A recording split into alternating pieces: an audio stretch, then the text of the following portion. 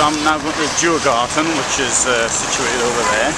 Now, got some very long queues here for the boats, and given how expensive this place is, the boats actually incidentally are boat tour costs around €10, so I mean that's quite cheap compared to what everything else costs. Ah, got some funny old trams here.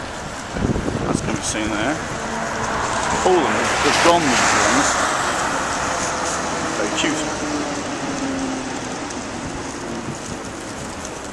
Still seeing in Moscow things like that. Now the Djurgården was the former royal hunting grounds, and although it's in the city centre, I believe this is a national park. There is a national park in the centre of Stockholm or something, so it must be this.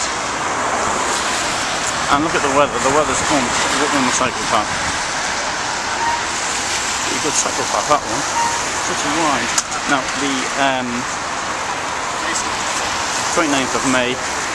Yesterday it was so cold I went home. I mean, I do a walk around Moscow in the winter and things like that in Petersburg, but at least I'm properly dressed.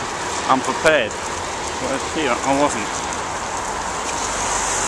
And it was raining pretty hard earlier, that's going to be seen, but hopefully it's now stopped.